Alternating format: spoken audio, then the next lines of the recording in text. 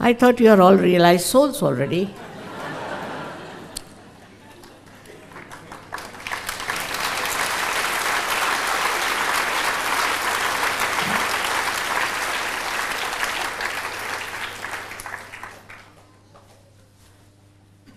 How did you get them here? I don't know. Are they afraid of the Albert Hall or what? All right. So I think we can try that again. Just put your hands towards me like. Just take out my shoes. It's all right. You have to take out your shoes, that's all. Now, as I said yesterday, that another simple thing is that you have to forgive yourself. As it is, you know, it's a fashion to feel guilty for everything. I don't know how it has started, but to feel guilty. It's a fashion. Say sorry. Formerly, on the telephone, we used to say, I beg your pardon, all right? Nowadays they say sorry. Sorry for what? So this sorriness is too much. Now don't be sorry for anything here. You shouldn't feel sorry in any way.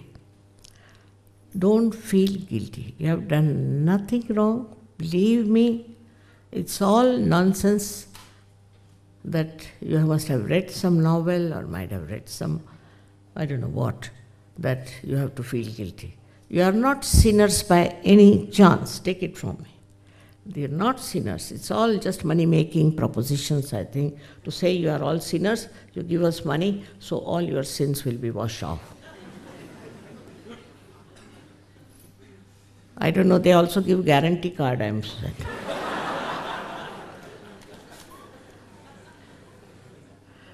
So all these gimmicks, you must understand, it has nothing to do with reality. So just in your heart, you believe me that you are not sinners, not to feel guilty for small things. Our norms are so much that you can feel guilty for anything. Say you spilled coffee, finished. All your life you are bothered that I spilled coffee. I mean, coffee is to be spilled only. I don't understand. So these stupid, nonsensical norms that we have adopted are really responsible for creating this feeling of guilt within us also. Also, all funny ideas you read, the books you read and things you read, because you are on the way of righteousness. You are on the way of reality. So you start saying, oh my God, I did this. I should not have done it. It's all right, forget it. If you have done anything wrong, at that moment only, you should neutralize it. But don't carry the load all your life on your left Vishuddhi. It's a very dangerous thing, because you develop spondylitis. If not that, you can develop angina. So this is a very important center, and don't feel guilty for no fault of yours. So this is another very simple condition. And the third one is, as you forgive yourself for everything, you should forgive others also. Because yesterday I told you, whether you forgive or don't forgive, you don't do anything. But if you don't forgive others, then you are playing into wrong hands. So just say, I forgive everyone, which is very important. Because here people believe that how can I forgive? It's very difficult. What is difficult? Nothing. Just have to say, Mother, I forgive everyone. Finished. Once for all you say that, and you'll be surprised, this center will open out. Without these two centers opening up, the Kundalini cannot pierce through. So just help yourself with these two things, just in your heart you have to say. Now in your hands, just see, watch what's happening on your hands. As I told you yesterday, all these fingers are activated when you get your realization of vibrations. Because these are all centers of the sympathetic nervous system endings, And in these centers, what you find is that these are centers on the right hand side are for your physical and mental being. Left hand side are for your emotional being. So you can see these 5 centers, 6 and 7. This is the 7th center, which is here in the head, in the limbic area. So you have these 7 centers, and you start feeling on the 7 centers the vibrations, the divine power, to see that. Now, one scientist in Russia, I told you yesterday, has found out through his calculations and mathematical things from my photograph that, according to him, I am the source of this cosmic energy.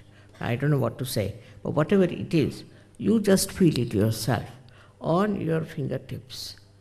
Just feel it. A cool breeze or a hot breeze would be coming in. Now, what's this signal? No one knows. All right. Put the right hand like this and put the left hand on top of the fontanelle bone area, through which the Kundalini pierces through. You can bend your head better. And now see for yourself if there's a cool or a hot breeze coming out of it. If it is hot, nothing to worry. That means some correction is needed, but maybe it might cool down just now. Put your right hand towards me, bend your head, and see with your left hand. Not touch the head, keep it away, and see for yourself. You can move your hand from left to right. If you are not forgiving yourself or others, there will be hot breeze coming in. But it should be cool breeze of the Holy Ghost. So now see for yourself. It's called as Ruh, or is called also as Param Chaitanya. Now put your left hand towards me. Now put down your head and see with your right hand now. Bend your head and see from your right hand. You can raise it, you can move it, and see for yourself if there's a cool or hot breeze coming out of it. Once more, you put your right hand towards me and see with the left hand.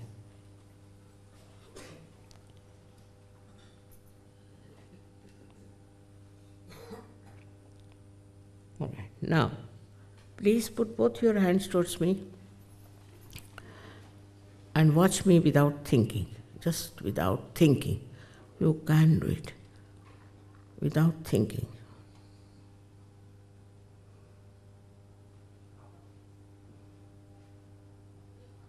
Yeah. Now, you can raise your both the hands towards the sky like this. Bend back your head and ask a question. Any one of these questions, 3 questions, ask one of them. 3 times in your heart. 3 times. You can ask, Mother, is this the cool breeze of the Holy Ghost? Second question, is this the all-pervading power of divine love? Third question, is this the Param Chaitanya? Any one of these questions you have to ask only 3 times, that's all. Now take it down.